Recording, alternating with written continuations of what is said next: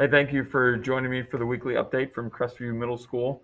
I want to thank our parents that were able to join us Tuesday for our in-person conferences.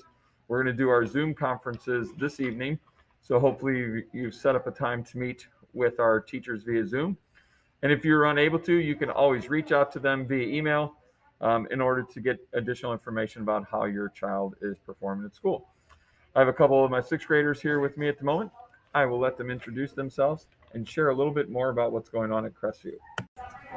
Hi, my name is Abdul with Sunny, and I'm a sixth grade student at Crestview Middle School.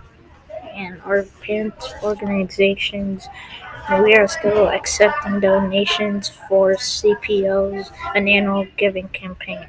Our 15,000 goal. We are so close to reaching our goal. Help us reach our goal and donate today. My name is Annie Streams. I'm in sixth grade. QPR virtual suicide prevention training is coming up soon. QPR is a proven suicide prevention training focusing on emergency response to someone in crisis. QPR is the most widely taught gatekeeping training in the world. Space is limited, so register today using the links in Dr. Jansen's email. Good luck. Thank you. Thank you, students, for helping me with the weekly update this week. Also want to thank our parents for supporting our book fair. It's been quite a hotbed of activity here in our library the last 8 or 10 days as a book fair went on up here. So thanks again for our support. I want to point something out. We're doing a heartbeat survey. We completed it Monday this week during mentor time with our students. It's just a chance for us to ask a couple quick questions just to see how our students are doing.